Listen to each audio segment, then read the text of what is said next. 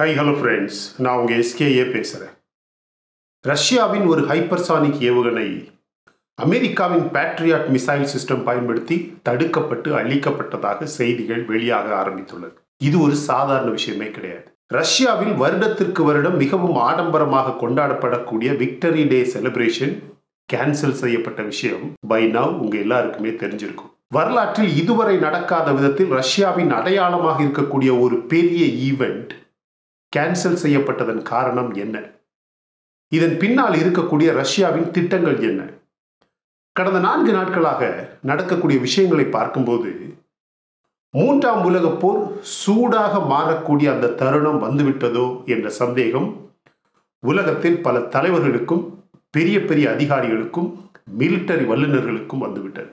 Before 2 days 2 நாட்களுக்கு முன்பு ரஷ்யாவின் கிரெம்லின் கோட்டை தாக்கப்பட்டது. இதுவரை நடக்காத ரஷ்யாவுக்குள்ளேயே அட்டாக் செய்வதற்கான தொடக்கமாக ஒரு ப்ரிலியூடாக ஒரு ப்ரிவியூவாக இது பார்க்கப்படுவதாகவும் இந்த தாக்குதல் பார்க்கப்படுவதாகவும், அப்படியானால் இது 3ஆம் உலகப் போருக்கான தொடக்கம் என்றும், ஃபார் எக்ஸாம்பிள் நேற்றும் இன்றுமாக அமெரிக்காவின் defence chief Austin, chief of staff mark milli, NATO அதிகாரிகள் அப்படின்னு பல முக்கியமான மிக ரகசியமான கூட்டங்கள் கடந்த 2 இரவுகளில் நடந்து முடிந்துள்ளது. இன்னும் ஒரு சில முக்கியமான கூட்டங்கள் தொடர்ந்து நடந்து கொண்டே இருப்பதாக ரிப்போர்ட்ஸ் வந்துகிட்டே இருக்கு.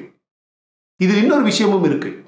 2 நாட்களுக்கு முன்பு ரஷ்ய அதிபர் புட்டினை கொலை செய்யும் அளவுக்கு திட்டம் போட்டு கிரெம்லின் மாளிகையை ட்ரோன் பயன்படுத்தி உக்ரைனும் நேட்டோவும் தாக்கினார்கள் என்ற செய்தி வெளிவந்த அடுத்த நிமிடமே ரஷ்யா ஒரு புது விதமான தாக்குதலை, completely new string attack, NATO பயப்படும் அளவுக்கு ஒரு பெரிய தாக்குதலை ஆரம்பித்தது. அதே நேரத்தில் ரஷ்யாவின் சீனியர் தலைவர் மெத்வதேவ் உக்ரைன் அதிபர் செலன்ஸ்கியை காலி செய்தால் மட்டுமே இந்த போரினை சீக்கிரமாக முடிவுக்கு கொண்டு வர முடியும் என்று வெளிப்படையாக பேசிய காரணத்தால் இதுவே முதல் முறையாக ரஷ்யா இப்படி வெளிப்படையாக பேசியது என்று சொல்லலாம். புட்டின் இதற்கு முன்பு ஒரு முறை கேள்வி கேட்டபோது செலன்ஸ்கியை அழிப்பது அவரது எண்ணம் கிடையாது என்று வெளிப்படையாக சொல்லியிருந்தார். நான் செலன்ஸ்கியை கொல்ல மாட்டேன் அப்படின்னு சொல்லியிருந்தார். ஆனால் இப்போது இந்த மெத்வதேவ் செலன்ஸ்கியை காலி செய்ய வேண்டும் என்று வெளிப்படையாக பேசியது நேட்டோவுக்கு ஒரு வகையான பயத்தை உருவாக்கியுள்ளது. அப்படியானால் ஒருவேளை ரஷ்யா உக்ரைனின் கிவ் நகரத்தில் இருக்கும் செலன்ஸ்கியை எப்படியாவது கண்டுபிடித்து தாக்கிவிடுவார்களோ என்ற பயம் கண்டிப்பாக தற்போது உக்ரைனுக்கும் நேட்டோவுக்கும் வந்துவிட்டது என்பது உண்மை. அதை யாராலும் மறுக்க முடியாது. அதற்கான ஆதாரங்கள் அதிகமாக வெளியாகியுள்ளது. எனவே இந்த போரின் போக்கு தற்போது வேறு விதமாக மாறிவிட்டது. உடனடியாக ரஷ்யா தனது தாக்குதலை மாற்றியது. பக்முத் பகுதியில் இருக்கும் ரஷ்ய படைகள் தற்போது கீவ் நோக்கி நகர ஆரம்பித்துள்ளதாக பெரிய பெரிய காட்சிகளும் பெரிய பெரிய மார்ச் படங்களும் வெளிவந்துள்ளது. ரஷ்யா இன்னும் கூட கிரெம்லின் கோட்டையில் நடந்த தாக்குதல் ரஷ்ய அதிபர் புட்டினை கொலை செய்வதற்காக திட்டமிடப்பட்டது என்றும், அது நேட்டோவால் முக்கியமாக அமெரிக்காவால் திட்டமிடப்பட்டது என்றும், அதற்கான பழி வாங்கும் நடவடிக்கையை கண்டிப்பாக ரஷ்யா செய்யும் என்றும் தொடர்ந்து செய்திகளை வெளியிடுகிறது. ஆனால் அமெரிக்கா நோ கிடையவே கிடையாது, அந்த தாக்குதலுக்கும் எங்களுக்கும் அமெரிக்காவுக்கும் எந்த கனெக்ஷனுமே கிடையாது என்று சொல்லியுள்ளது. இதுவரையிலும் அந்த தாக்குதல் யாரால் எப்படி செய்யப்பட்டது என்பதை யாராலுமே எந்த ரகசிய அமைப்புகளாலும் கண்டுபிடிக்க முடியவில்லை. ஆனால் இப்ப இருக்கக்கூடிய கேள்வி, 2 ட்ரோன்ஸ் பயன்படுத்தி கிரெம்லின் கோட்டையை தாக்கி ரஷ்ய அதிபர் புட்டின் அவர்களை கொலை செய்துவிட முடியுமா? எனவே இது ஒருவேளை ரஷ்யாவுக்கு உள்ளிருந்து ஏதாவது இன்சைடர் செய்த வேலையாக இருக்குமா என்ற கேள்வி உள்ளது. நீங்களே கொஞ்சம் யோசிச்சு பாருங்க. இதே இந்த தாக்குதல் வேற ஏதாவது ஒரு நாட்டின் பிரதமர் அல்லது பிரசிடென்டின் ஆபீஸாக இருந்திருந்தால், இப்படி ஒரு ட்ரோன் வெடித்திருந்தால், இப்போதைக்கு ஒரு மிருகத்தனமான பழி வாங்குவதற்காக ஒரு பெரிய கூச்சலே நடந்திருக்கும். உண்மையா இல்லையா? அந்த நாடுகளில் இருக்கும் ஊடகங்கள் அந்த நாட்டுக்குள்ளேயே ஒரு உள்நாட்டு போரினையே உருவாக்கி இருக்கும். இதே இந்த தாக்குதல் அமெரிக்காவின் வெள்ளை மாளிகையில் நடந்திருந்தால் என்ன நடந்திருக்கும்? கொஞ்சம் கற்பனை செஞ்சு பாருங்க. பை நவ் ஒரு பெரிய டிஃபென்ஸ் மாநாடே தொடங்கியிருக்கும். ஒரு ஸ்பை பலூன் பறந்ததுக்கே 4 நாட்களாக கூட்டம் போட்டாங்க தொடர்ந்து தூங்காம. ஆனா ரஷ்யாவில் என்ன நடக்குது பாருங்க. ஆல்மோஸ்ட் ஒரு ஸ்லீப் வாக்கிங்ல இருக்குன்னு சொல்லுற அளவுக்கு அமைதியாக இருக்கு ரஷ்யா. எந்த விதமான எஸ்கலேஷனுமே கிடையாது. ரஷ்ய பொதுமக்கள் கோபத்துல கடல் மாதிரி தெருக்களில் வந்து கொந்தளிக்கல, ஆவேசங்களும் இல்லை. எந்த விதமான ரீடாலியேஷன் என்று சொல்லும் அளவுக்கு போரினை விரிவாக்கம் செய்யல. நத்திங், எதுவுமே நடக்கல. ஆனால் இந்த தாக்குதல் உக்ரைனால் தான் செய்யப்பட்டது என்பது பை நவ் கன்ஃபார்ம் ஆகியிருந்தால், இதற்குள் இப்ப பை நவ் ரஷ்யா உக்ரைனிய நாடாளுமன்றத்தின் மீது யாருக்குமே தெரியாத ஏதாவது ஒரு ஆயுதத்தை, ஒரு வெடிகுண்டை பயன்படுத்தி மொத்த உக்ரைன் நாட்டினை மொத்தமாக காலி செய்திருக்கும். அதுவே உக்ரைன் நாட்டின் முடிவாக இருந்திருக்கும். அது மட்டும் கிடையாது, உக்ரைனை எப்படி காலி செய்கிறேன் என்று நேட்டோவுக்கு செய்தி அனுப்பியிருக்கும். உங்களுக்கு ஞாபகம் இருக்கா? நமது மறைந்த தலைவர் வாஜ்பாய் அவர்கள் இந்தியாவின் பிரதமராக இருந்த நேரத்தில் பாகிஸ்தான் செய்த ஒரு பயங்கரவாத தாக்குதலுக்கு பதிலடியாக பேசியிருந்த நேரத்தில், இந்தியா பாகிஸ்தான் போர் ஒரு அணு ஆயுத போராக மாறினால் ஒருவேளை இந்தியாவின் பாதி பகுதி அழிக்கப்படலாம், ஆனால் அதுக்கு பதிலுக்கு மொத்த பாகிஸ்தானும் இல்லாமல் போய்விடும் என்று உலக அரங்கில் வெளிப்படையாக பேசினார் மறைந்த பிரதமர் வாஜ்பாய். ஆனா ரஷ்யா அப்படி கூட பேசவில்லை.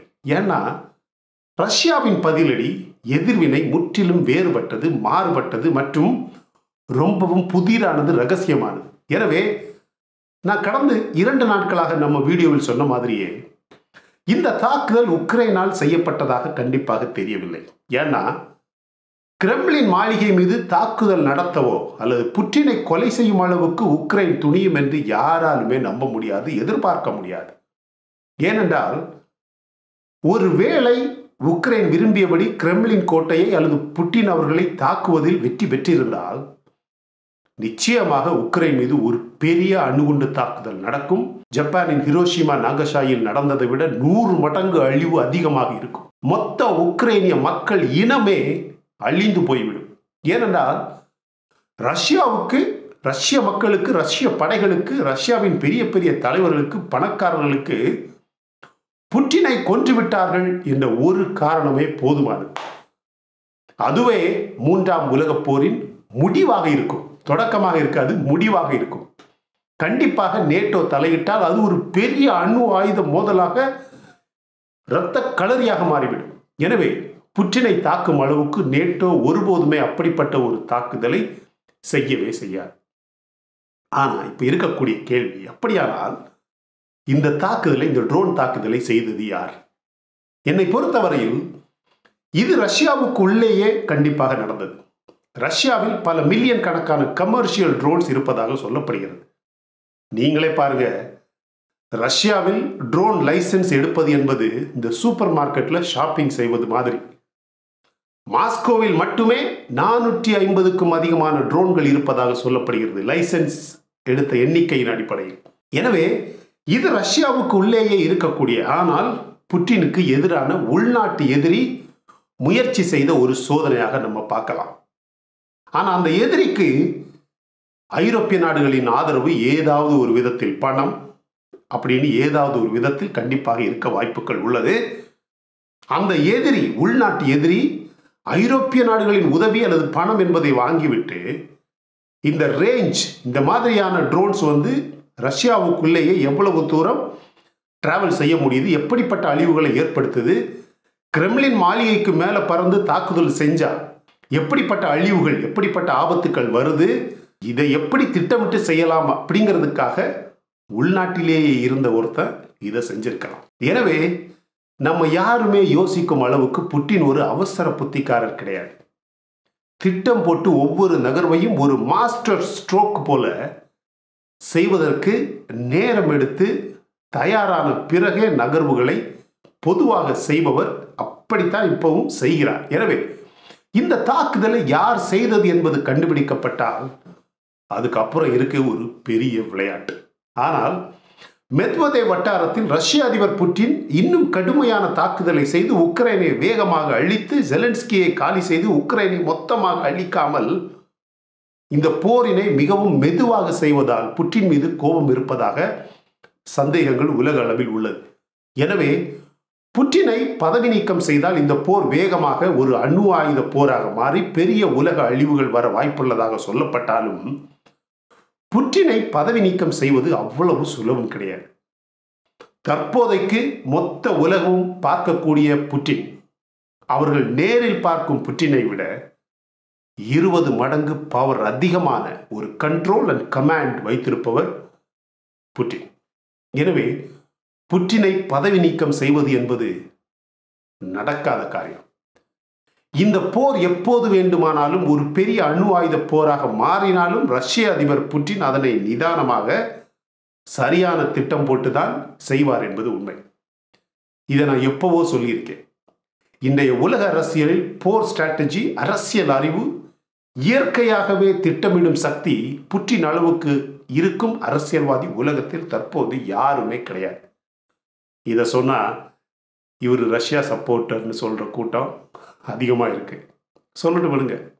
ஆனால் உங்களுக்கான கேள்வி, நீங்கள் இந்த ட்ரோன் தாக்குதல் பற்றி என்ன யோசிக்கிறீங்க? புட்டினை இந்த அளவுக்கு சுலபமாக இவர்களால் கொல்ல முடியுமா? முடியும் என்றால் அதை விட கேலியான விஷயம் எதுவுமே கிடையாது. உண்மையா இல்லையான்னு இந்த வீடியோவின் கமெண்ட்ல கண்டிப்பாக நீங்கள் சொல்லணும். கடந்த 2-3 நாட்களாக SCO கூட்டத்தில் என்னென்னமோ நடக்குது ஃப்ரெண்ட்ஸ். இந்த வறுத்தெடுக்கிறதுன்னு சொல்லுவாங்கல்ல, அது மாதிரி பாகிஸ்தானின் புட்டோவை வறுத்து கரிச்சு அனுப்பியாச்சு. சரியா? இந்த SCO கூட்டத்தில் நடந்த இன்னொரு கேவலமான விஷயம் என்னன்னு பார்த்தீங்கன்னா, எனக்கு ரொம்பவும் பெரிய ஒரு அதிருப்தியை உருவாக்கிய விஷயம் என்னன்னு பார்த்தீங்கன்னா, இந்த கூட்டத்துக்கு வந்த அந்த புட்டோவுக்கு இந்த ராஜ்தீப் தேசாய் இது மாதிரியான ஊடக சொந்தக்காரர்களுக்கு இன்டர்வியூ கொடுத்தது. அவங்களுக்கு டிஆர்பி, ஒரு பெரிய பப்ளிசிட்டி, மைலேஜ் எல்லாம் கொடுத்தது. அதுதான் ஃப்ரெண்ட்ஸ் தவறான ஒரு விஷயம். அவனை இங்கே கூப்பிட்டு நம்ம நாட்டுக்குள்ளேயே இருந்து நம்ம நாட்டை பற்றி பேசுறதுக்கு அனுமதிக்கிறது எவ்வளவு ஒரு பெரிய தப்பான விஷயம். சரியா?